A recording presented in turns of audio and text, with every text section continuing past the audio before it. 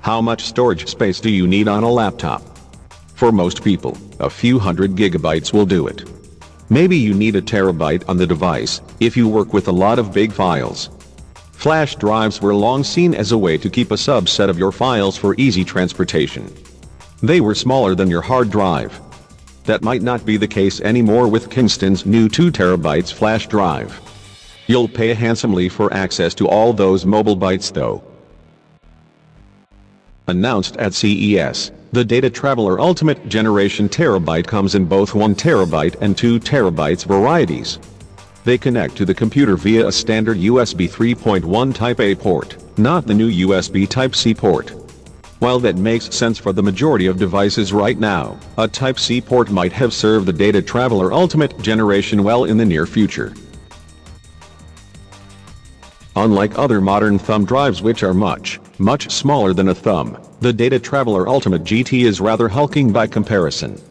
The casing is roughly 27 x 21 mm, which means it'll most likely cover more than one port, and may not even fit into some more cramped areas. Hopefully Kingston sees fit to toss in a female-to-male cable add-on to reach those ports. The drive has a zinc alloy metal casing that Kingston says is highly resistant to shock. It's big for a flash drive, but it's tiny compared with anything else with 2 terabytes of storage. As Kingston points out, that's enough space for more than 70 hours of 4K video at 30 FPS on a flash drive. This isn't the first time Kingston has broken the terabyte limit with a thumb drive. The DataTraveler HyperX Predator was announced in 2013, with a maximum capacity of 1 terabyte.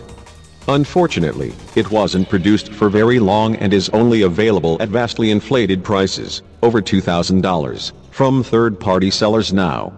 The original price was a little over $1,200. Kingston wasn't ready to commit to a final retail price yet, but says the DataTraveler Ultimate GT will be priced between 40 and 45 cents per gigabyte. That works out to $400 to $450 for the 1 terabyte, and $800 to $900 for the 2 terabytes. That's a lot of money, but a significant price cut compared with the older 1 terabyte drive. The drives will ship in February, so Kingston doesn't exactly have a long time to figure out the cost.